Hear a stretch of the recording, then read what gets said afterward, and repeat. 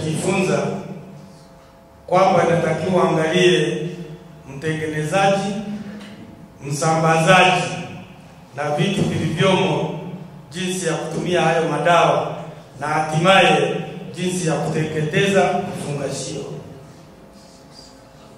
Tumejifunza mambo mengi ambayo kwa kweli yametutia moyo, na mimi hasa ambalo ni kuombe ndugu mgeni rasmi ni kwamba hili swala lisiishie hapa. Angalau kila mwaka tukalipata hata mara moja.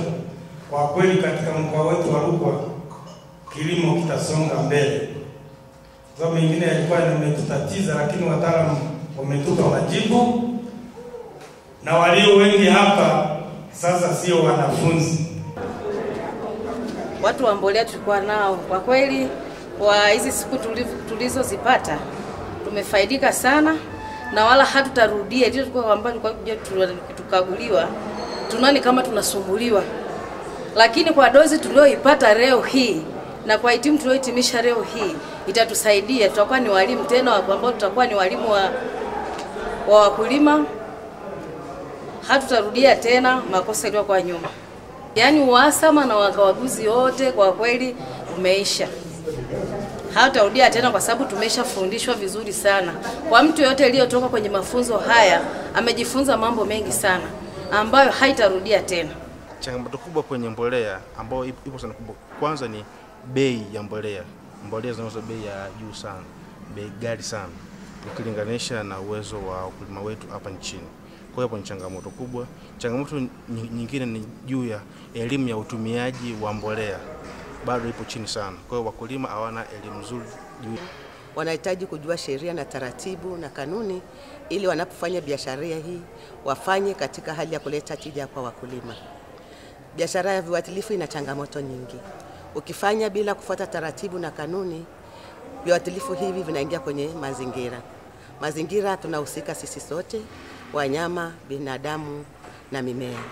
Kwa hiyo inabidi wafahamu elimu ya viuatilifu kwa uzuri zaidi, ili wanapouza viuatilifu hivi watambue kwamba wanauza sumu, na ili waweze kumpa mkulima elimu pale pale dukani anapoenda kutumia, naye atumie katika njia sahihi na salama katika kulinda watu, mazingira, wanyama na mimea.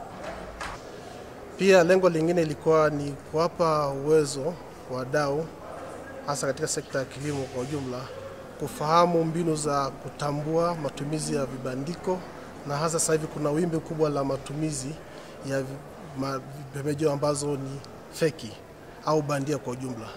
Kwa hiyo lengo la washa hii ni kuwajengea uwezo waweze kufahamu sheria na taratibu katika tasnia nzima, ili mwisho wa siku wakulima fedha zao iwe na thamani. Lakini pia lengo lingine ilikuwa ni kuwajengea kufahamu wanaita business skills, mbinu za kibiashara, namna kufanya kazi na wateja wao wakulima, ili kujenga mahusiano mazuri kwa siku za usoni, ili wakulima mwisho wa siku wapate kupata pembejeo bora zenye hadhi ya juu na kuweza kuboresha maisha yao kupitia mavuno ambayo wanapata kwenye mashamba yao.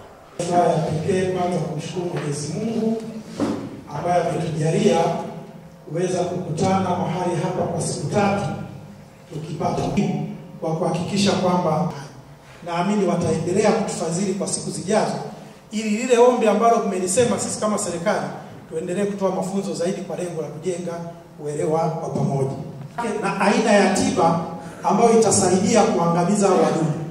Ukitoa viuatilifu ambavyo ni sahihi, kwa vyovyote vile utawasababishia wakulima kujenga imani kwa biashara yao.